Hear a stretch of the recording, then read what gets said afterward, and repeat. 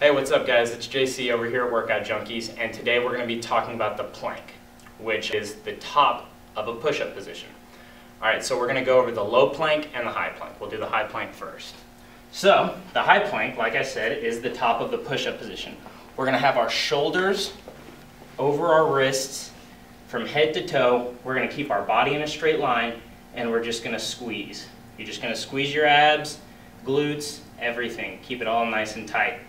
So that's the high plank, and you're going to get some shoulder and tricep in there. Now, that would be the easier version. I'll show you the harder version. The harder version is the low plank.